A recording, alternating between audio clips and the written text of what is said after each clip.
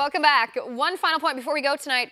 100 million innocent people died at the hands of brutal communist and socialist regimes in the 20th century. But by all means, let's bring socialism back. 28-year-old Alexandria Ocasio-Cortez, a self-avowed socialist, upset 10-term Democratic Congressman Joe Crowley in New York's 14th congressional district in the primary this past Tuesday.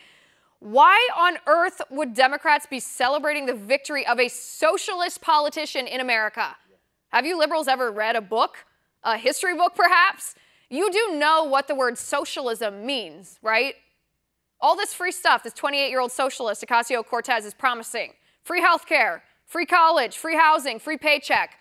Who do you think is going to pay for that? Oh, I know. Wall Street. We're going to tax Wall Street to pay for that stuff. Other people's money. What happens when you run out of other people's money to pay for your socialist paradise? What happens when the rich people aren't so rich anymore? Then what? Oh yeah, then the Soviet Union happens. People eating shoes and standing in line for hours for a loaf of bread. Venezuela happens, where there's no toilet paper and citizens have lost an average of 20 pounds each in the past year due to starvation and lack of food.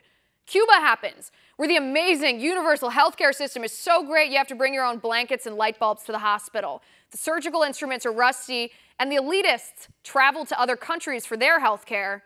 So let's go back to my original point. Where on earth has socialism ever worked? And don't tell me Scandinavia. Denmark discontinued their universal basic income experiment because it didn't work.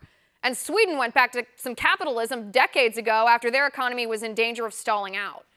Is that what you liberals want here?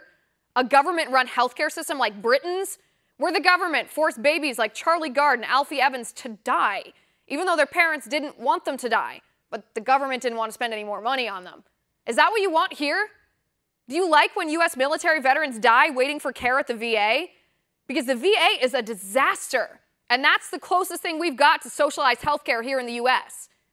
Listen, I get why Democrats in New York were tired of Congressman Joe Crowley. What have the Democrats done to help working people in the past 10 years? Nothing. Skyrocketing healthcare premiums and deductibles thanks to Obamacare, high taxes, a stagnant economy. But the number of Democrats celebrating a socialist winning that election, is scary. A socialist politician in America is not a breath of fresh air. She is championing one of the deadliest ideologies the world has ever known. And that's my final point. You can reach me on Twitter at Liz_Wheeler. If you like the show, please send me an email at oann.com/contact. In the meantime, catch us here tomorrow at 9 p.m. Eastern. And until then, have a good night.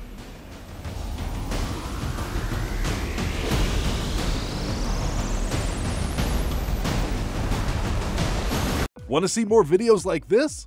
Click on the link below and subscribe to One America News on YouTube, and call your cable provider and kindly demand that One America News is added to your lineup.